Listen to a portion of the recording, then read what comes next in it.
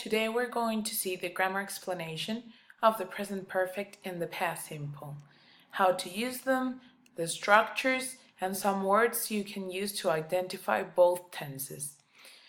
First, we're going to start with the past simple.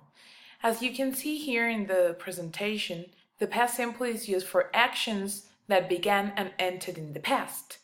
Sometimes we can say when those actions happened, using words like yesterday, 2 months ago, on Monday, last weekend. Here you have some example sentences that you can read. We spent hours in the studio yesterday. I didn't finish my song. Did they learn lots of songs last weekend? Now, here we have the structure of the past simple. As you know, past simple verbs can be divided into two different kind of verbs. We have regular verbs and irregular verbs.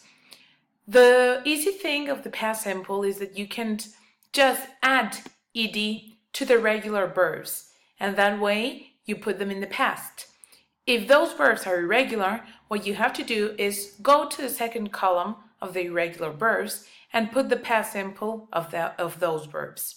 Now, when you want to do a negative in the past simple, it's even easier, because here the only thing that you have to put is the auxiliary did plus not. So the contraction of did plus not is didn't. Remember that when you use the auxiliary, you don't need to put the verb in the past anymore. The only thing that you need to do is put the verb in the infinitive. That means that you don't have to put ed, ing, or any other endings that you can think about. Only leave the verb in the way it is in the infinitive. Now, when we want to do a question in the past simple, what you have to do first is, in case that there is a WH word, in case you don't remember, WH words are what, when, where, who, which, how many, how much. So if those words are in the question, that is the first thing that you need to put. Then you have to continue using the auxiliary of the past simple, did. Then followed by the subject and the infinitive verb again. Remember, did tell us that it's past simple, so you don't need to put the verb with ed or any other endings. Now we have here the present perfect tense. The present perfect is different from the past simple because we use it for actions beginning in the past which continue up to the present. That means that some actions have a link to the present. You can use words to recognize the present perfect, like just, already, yet, or ever. Here you have some example sentences. For example, we've spent hours in the recording studio and haven't made a recording yet. Have you seen those websites? Here you have this structure on how to use the present perfect. Here it's easier because you only have to remember that you have to use have and has. Remember that have is for I, you, we, they, and has is only for the third person singular. That means she, he, or it. So you put the subject, then you put have or has, and the participle verb.